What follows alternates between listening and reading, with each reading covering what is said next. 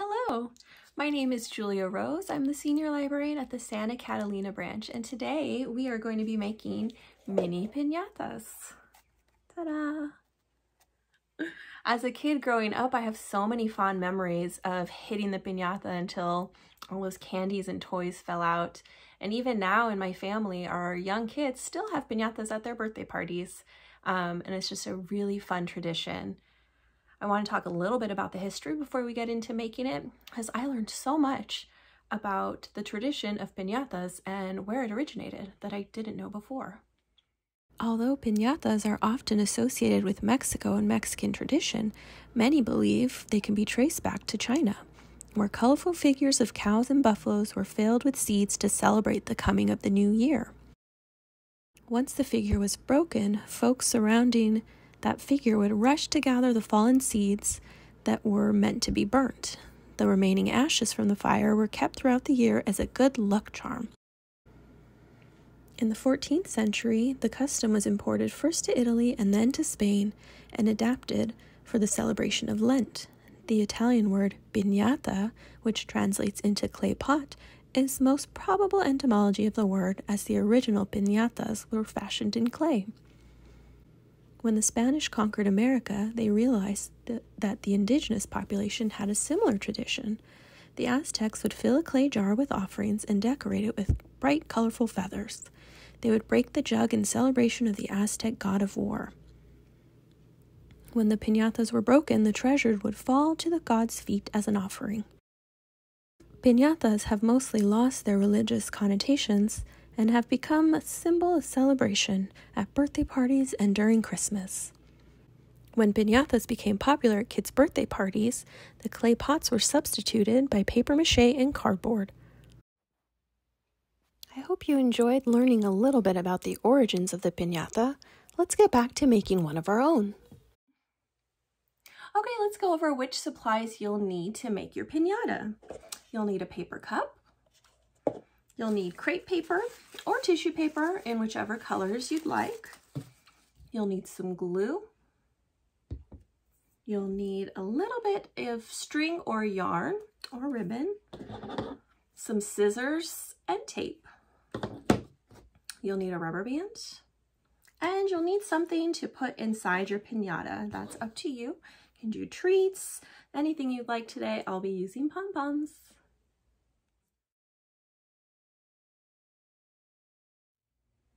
We're going to start by prepping our cup. So take your cup, you're going to want to poke a small hole in the top, and you're going to take a piece of your string, ribbon, or yarn and just carefully feed it through the top, and then make a knot on the other side so that it stays in and it's ready to hang. All right, next we're going to fill it and add the bottom. So I'm going to put my pom-poms in. I'm going to take another piece of my yarn, and I'm actually going to just very carefully tape it around one of my pom-poms. Now, if you're using a treat, you would tape it around one of your treats. And what this is going to do is that once you pull the string to release the treats, this will give it something to pull down and help break that tissue paper. So, oops, I'm just taping it on like that. I'm going to add it to my cup of pom-poms, and then I'm going to take my tissue paper. I'm going to snip a small little hole, very small, in the center, and I'm going to use that hole to feed my string through. Okay, and then this will give a little pull string so that when you or the person you give the piñata to is ready to release the treats or whatever goodies you have inside, they'll have something to pull. So you'll see I've just kind of put it there in the center and put the tissue paper on top. And I'm going to make it nice and taut like that. And I'm going to use my rubber band to go around the tissue paper, and then I'm just gonna move it up till it's as close to the rim of the cup as possible. Okay, keeping it nice and tight. There we go.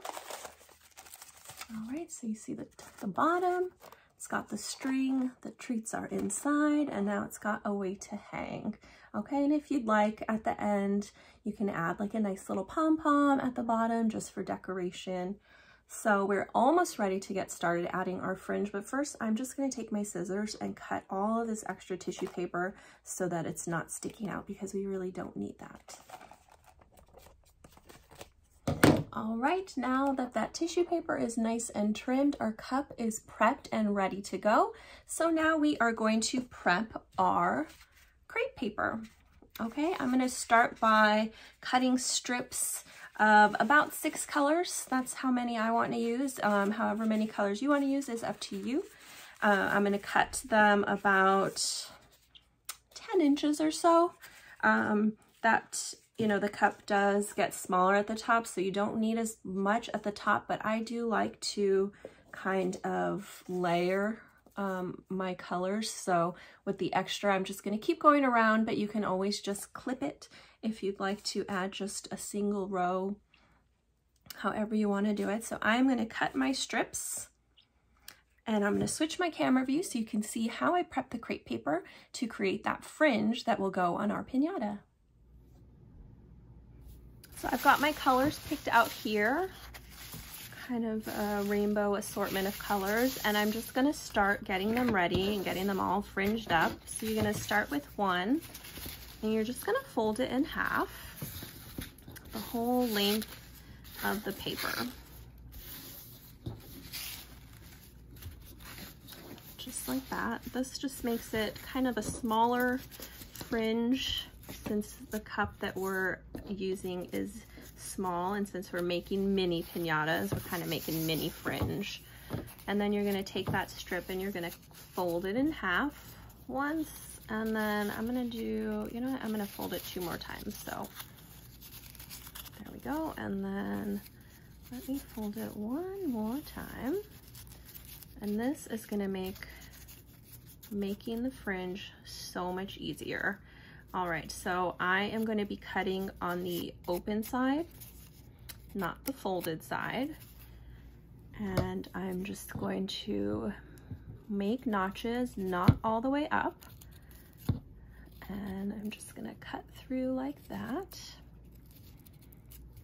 And then when you open it up, you've got all this beautiful fringe.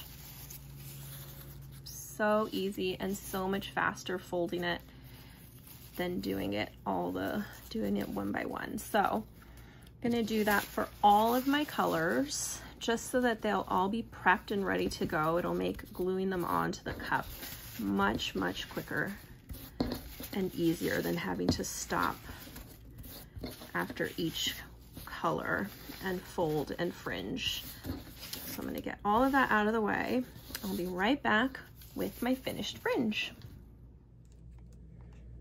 So now that our cup is prepped and our crepe paper is prepped, we're just going to start gluing it and adding it on. So I'm going to take some glue, and I'm just going to, well, first I'm going to open it. I'm going to add a line of glue all the way around the cup here. And then I'm going to take the first color, which I've chosen green, and I'm just going to stick it on. Now, if your piñata is full of heavy treats like candy or something else, you'll want to be careful at this point, and you might even want to do it flat on a table just so that that extra weight doesn't shift around so much and open up the tissue paper. Now, you know I'm using pom-poms, so mine barely weighs anything. So I've gone all the way around, and if I wanted to, or if you want to, you can just snip it and then keep going with your next color.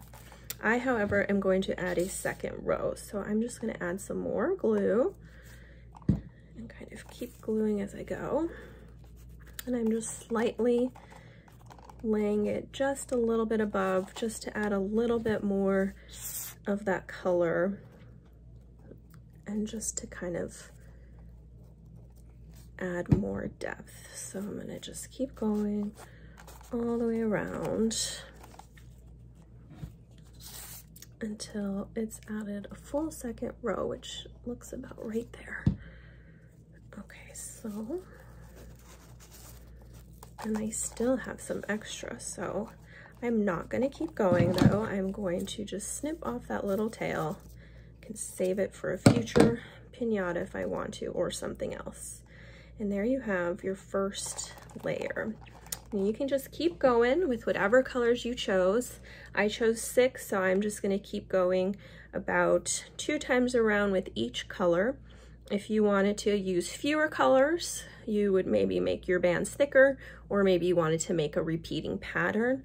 That's totally fine. It would look super cute, I think.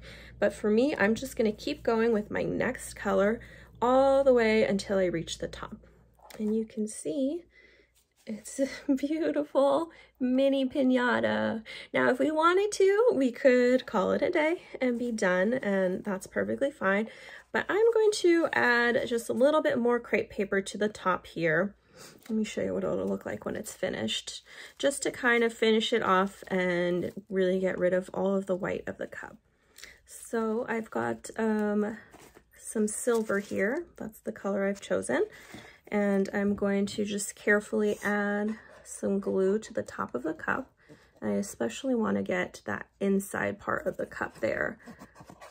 I'm going to do a little bit at a time so that I don't get any glue on the string.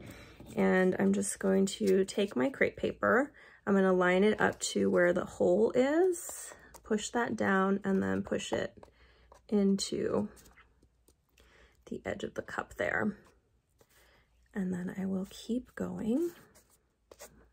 And there you have it. This looks a lot more clean and polished to not have that white rim.